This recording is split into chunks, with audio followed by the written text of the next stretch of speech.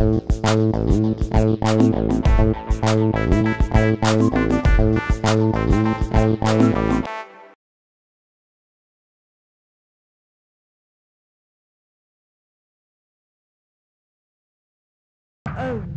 to the 5th episode of the Amiga CD32 Review Project.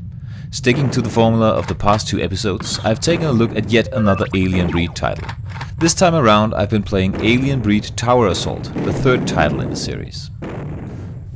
Like its 2 predecessors, Tower Assault is a top-down run-and-gun action game.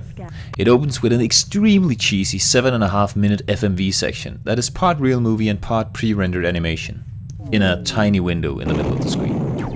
The acting, if you can call it that, is so bad that it's hard to believe, but sometimes that's part of the charm of these old games. The FMV ends with you crash landing just outside a science facility from which an SOS was received. The base defense systems consider you an enemy, so you're not only dealing with aliens this time, the security systems of the base also pose a serious threat. The basic gameplay hasn't changed. You run around blasting aliens while searching for the nearest exit in order to progress to the next level. Along the way you enable self-destruction systems to thoroughly eliminate the alien threat from the sector. One excellent addition has been made to the gameplay though, the ability to shoot at the aliens while running backwards. By pressing a button, your character switches between running forwards and backwards, and that's a feature that really becomes important as you progress in the game. Another important addition to the franchise is that Tower Assault is a sort of an open world approach to Alien Breed. You travel between the levels by traversing some outdoor areas. Some heavily booby-trapped outdoor areas. I hate those landmines.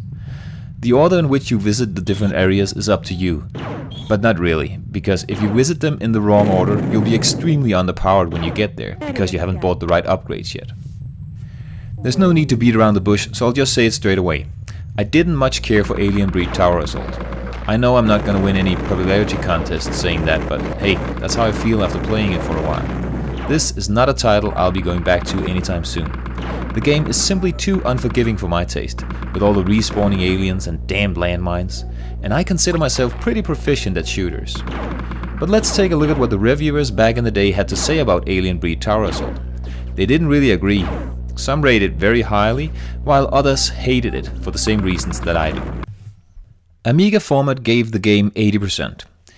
They write, "You're in possession of a gun and you're invited to wander corridors and shoot the inhabitants." If you're a fan of the Breed series, then chances are you'll enjoy Tower Assault. Mere mortals, though, may find it frustrating. Amiga Power gave it 65%, and they reviewed the game itself without the addition of the FMV intro to a score as low as 46%. They finish off with, "The occasional burst of excitement, such as fighting back-to-back out of a terrifying ambush or managing a 30-second dash, can't make up for the enraging awfulness of the way it's been put together. This could have been such a good game, but it isn't. Grim determination may pay off, but it's not really worth the heartache." The One gave it 86%, and they wrote, "Combining some of the better elements from the previous 2 games along with some tried and tested adventure quirks, Tower Assault offers the player a less linear game, calling for exploration and mapping skills." They also write, "The split between wasting aliens, puzzle solving and exploration has been expertly set, and apart from the odd level that, like its predecessors, sends you panicking to an exit while the timer counts down, you can creep around being scared very nicely for most of the time."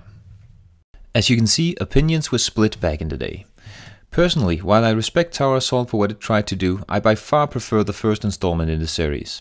As it stands, I can only give this game 2 out of 5.